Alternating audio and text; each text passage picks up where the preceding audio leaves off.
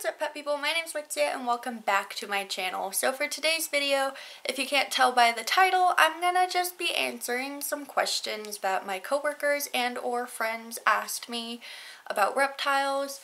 During this quarantine, I feel like we're all very bored.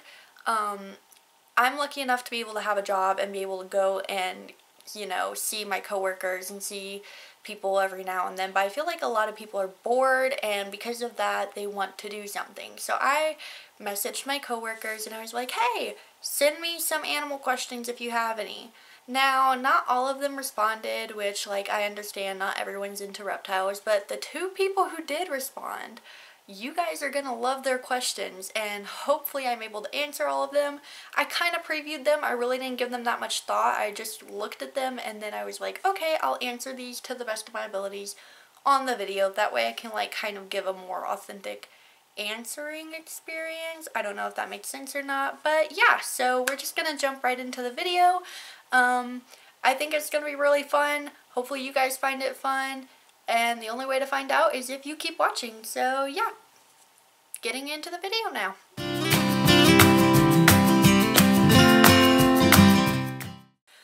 Okay, so jumping right into the questions, as I said, only two of my coworkers really responded. Everyone else was busy, but they did give me multiple questions. So I'm going to be displaying the questions right here in this area and then answering them as I go along. So the first question is from my coworker, Millie. She asked the majority of the questions. Thank you, Millie. Love you. But the first question from Millie is, what is lizard? Well, Millie, let me see real quick. Oop, gonna look this up. Alright, so lizard is a reptile that typically has a long body and tail, 4 legs, movable eyelids, and a rough, scaly, or spiny skin. So yeah, that is lizard. Glad to have that cleared up. Hopefully the rest of the questions are a little bit easier. So yeah, we're just gonna keep on going, I guess. Already off to a great start, guys. Okay, Emmy says, wait, I have one. I'm pretty positive we went over this when we got him, but I'm a bit dumb and forgot. But why did Ryder lose his tail? Now, for those of you who don't know, Ryder is my crested gecko, and Emery and I actually went to a town over and got him from his breeder. She went with me on that experience because I did not want to go alone because I'd never been to the breeder before, and it was just, I didn't want to end up in a situation just in case it went south. So anyway, Emery and I went to go get Ryder, and whenever we got him, the breeder told us, like, why he lost his tail, because I was originally looking for a gecko with a tail, and then I was gonna get that one gecko I had set. And then I looked over in the same tank and there was Ryder. It was just a cute little gecko without a tail. He was a little frog butt. It was adorable. I immediately fell in love with him and I was like, you know what? I want that one instead. And they're like, are you sure? He lost his tail. And I was like, yeah, that means nothing to me. I'll take him. And then while we were checking out, I was curious and I was like, hey, why did he lose his tail? And the breeder just kind of laughed and looked at us and was like, well, he got scared of himself. And if that's not the most me thing I've ever heard, my gecko threw his tail at either his own reflection, or they said he might have made a noise or something, but he was alone in the enclosure and threw his tail at himself. So that's answering that. And if you have not seen Ryder, I have a crested gecko care guide video, and if I remember correctly, I took him out of his tank in that video. I don't remember actually. So anyway, yeah, my gecko's adorable, missing his tail. He's a frog butt. And yeah, so that's that question. Moving on to Millie's next question. She said, how much time will I need to dedicate to my vivarium if it is supposed to take care of itself, cleaning, changing stuff out like the dirt, and etc. Also, please explain snake. Well, first off, if you have a bioactive vivarium like the one next to me, and the one I made a video about, you don't really have to clean it that often. I do clean the glass once a week with a specific animal safe glass spray, but as far as like changing substrates, you don't really have to do that if you have isopods and plants like a bioactive vivarium is supposed to. Now I do add in fresh soil or fresh substrate every now and then and just kind of like mix it around to keep from mold growing, which again will not happen if you have spring toes and isopods, but I just like to be extra thorough and make sure that there's not really any issues with my soil and that they get fresh nutrients.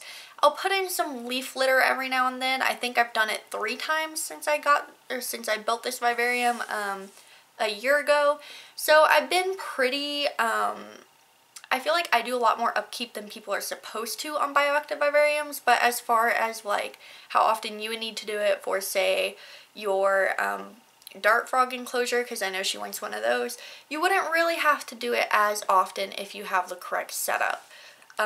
Glass cleaning though, you just need to make sure you maintain, you know, you keep up with that. That's about all you would have to do for that. And as far as also explain snake, the best I can do for that is, you know, look up the definition again. So here's the definition, guys. It is a long, limbless reptile which has no eyelids, a short tail, and jaws that are capable of considerable extension. Some snakes have a venomous bite. I explained snakes, so I think we're doing pretty good in this video. Alright, moving on to the next question.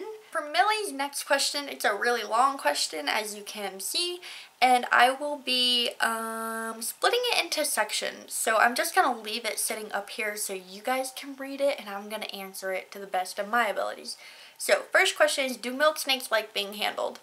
As far as snakes go, my milk snakes don't seem to dislike handling as much as other snakes would.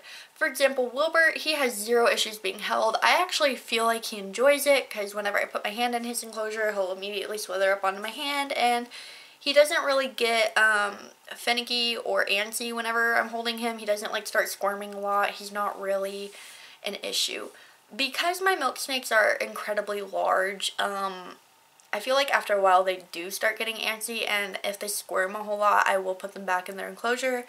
You really shouldn't have snakes out for over like 10 minutes at a time. You shouldn't just sit there and have them like on you for extended amounts of time. It can stress them out. It can mess with their spine. There's just a lot of things that I would prefer not to have my snake out because of. But whenever I do take them out, they seem to not dislike being held. So that's the way I'll say that. How would you go about moving all of your animals and their enclosures when you move to a different house? This is a great question because I feel like a lot of people don't know how to move reptiles properly, and when I do move, which is happening later this year, I will do a whole video series on that and how to do that. But in short, the way you would do it for snakes, geckos, turtles, things of that nature, reptiles particularly, you would have a tub of sorts, like a plastic tub, a bin, poke air holes in it, lay down paper towels or aspen bedding, a substrate that would not hurt them but would like support them and keep them warm or keep them covered. You would have a substrate of some type in the bottom of the tub, and you would make sure that you have a tub that's just large enough for them but not so big that if you hit a bump or something while you're driving it would bounce or they would move a whole lot. So you would put them in the tub. You would have the tubs and put them in the back of your car or somewhere that you can like see them and regulate temperature and know that like, hey, they're all there, they're all safe. I don't ever recommend just shoving them in the back of a moving truck. I know I saw one YouTuber, animal YouTuber, who was like, oh, I'm moving houses, and they moved, and then they pull up and they lift up the back of the U-Haul or whatever, and there's just their boxes of reptiles, and that freaked me out a lot. I understand not everybody has the ability to put all their reptiles in the back of their car, but the fact that they cannot monitor temperature would freak me out a lot. So I'm not going to do that. I'm just going to have them in their tubs in the back of the car. And then, of course, take down all things in the enclosure that could move around a lot and break the glass on the enclosures or mess up the sides. So take out like the heavy things, like the big hides if you have any, take out those. I have 2 cement hides in each of my milk snake enclosures, so I would take those out and put those aside, pack them somewhere, and then of course just stack the enclosures in the U-Haul or whatever you're using to move. That would be the easiest and most efficient way to move reptiles. Cats, cat carrier, and go to your vet if you need something to like sedate your cat for the drive, but other than that, a cat carrier should be fine. I don't think there's like any major thing that you need to have for your cat other than a cat carrier. Don't recommend letting your cat out in the car with you. If it's a dog, of course you can like buckle them in or something, but cats, no, just keep them in the carrier. How do I find a pet sitter qualified to take care of all of my reptiles?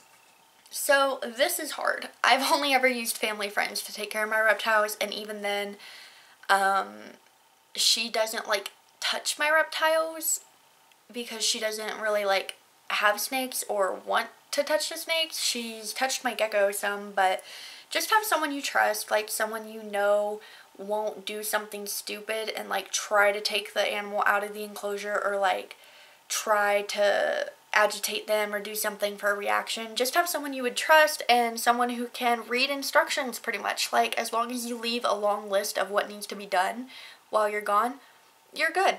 And it's not that hard to find someone unless you just trust nobody with your reptiles, which I only trust one person with mine, so whenever I move, it's gonna be a pain in the butt. Do your reptiles respond to their names? No. I've tried calling them and they'll like come towards me, but I feel like they're coming towards me as like before I was calling them anyway, so to make myself feel good, I'll be like, hey, Tony, and Tony's walking towards me anyway, and I'll be like, oh look, he came when I called his name, no big deal. Yeah, so I'm gonna go with no on that one. Does income play a role when considering what reptile I should get? Yes. Income should play a role on any animal you get. For example, if you can't afford it, don't get it. I have a rule, and my boyfriend knows about this, and he's actually very happy I have a rule with myself about this. If I can't afford to take care of the animal to like the greatest extent of what it needs, for example, if I can't afford to go buy a whole new enclosure at any moment, if I feel like the reptile needs it, I'm not gonna get it. So with my crested gecko, whenever I got him, I had it in my head. I built his bioactive vivarium 3-4 months in advance, and I was like, okay, I'm gonna wait. Oh, I built his first bioactive vivarium. This is his second one, just so everyone's aware. This is his second one. I've had him for close to 2 years now. This is his second vivarium. I did not film the first one at all. Second vivarium. Anyway, I got his first vivarium ready, had it ready months in advance, and I was like, okay, I'm ready, I can do this.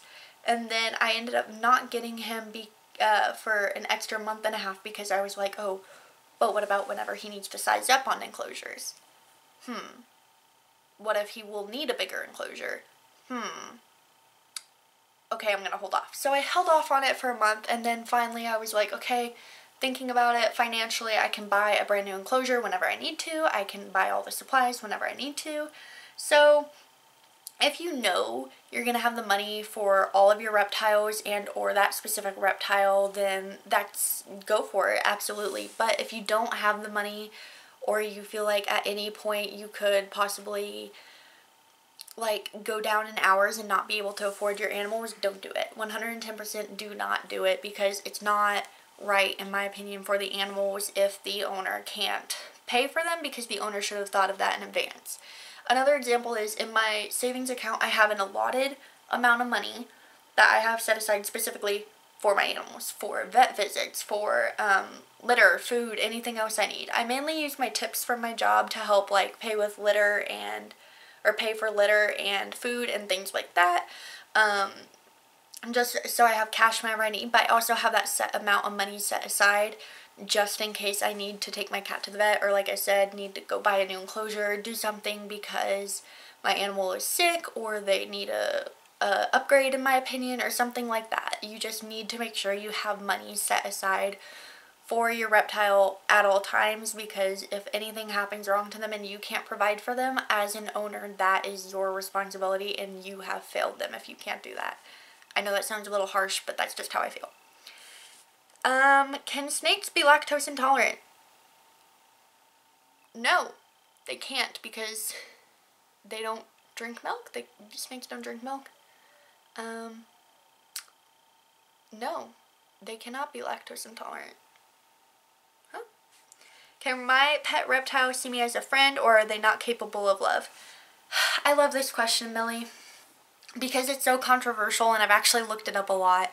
Reptiles theoretically can't feel love. I don't know, like I said, it's really controversial. They can obviously feel fear and become aggressive or angry or startled, and they can react based on that. So in theory, if you can be startled or afraid or like have a defense mechanism based off of an anger or a fear system, theoretically you should be able to feel love, but there's like no proof that reptiles can feel love or any type of friendly or happy emotion. But like I said, it's a thing that's being researched. It's controversial. Not a lot of people know about it. You know, that fun thing. Will my reptiles notice when I'm upset, and would they try to make me feel better like a dog would? Again, I'm gonna go with no, just because they don't have the whole love response. Yeah, I don't really know what else to say about that except for no. I'm gonna look that up later too. So yeah, those were my 2 coworkers questions, and then one of my friends on Snapchat, because I also asked my Snapchat people to ask me reptile questions, but none of them really care about reptiles, so I asked them to ask me questions, and his question was, how many different kinds of turtles are there? From Kyle. Last time I looked it up, I think there were 356 different species of turtles on the planet. Like known species of turtles, and I know that sounds like not that many, but there are really not that many turtles out there. They're all kind of like, there's not that many species, but there's a lot of subspecies. That's what I meant to say. So yeah, there's all of my questions I have. So alright, well, hopefully you enjoyed today's video. As you can see, I just kind of went through the funny little questions my friends asked me. Hopefully you learned something from them. Maybe the moving, I think personally that the moving question was probably the most informational from my point of view, but I hope you guys learned something and enjoyed it, and please stay tuned for next week's video. I'm going to get back into doing facts about my reptiles, showing my reptiles, showing my cat. I'm just going to start getting back into actually showing my animals, and I have a lot of fun videos planned. I'm waiting for one big video in particular, but unfortunately the thing I need to do the video over has yet to be shipped. So I'll be keeping you guys updated on all of that, and hopefully you liked it. Please like, please subscribe, and stay tuned for next week. So yeah, bye!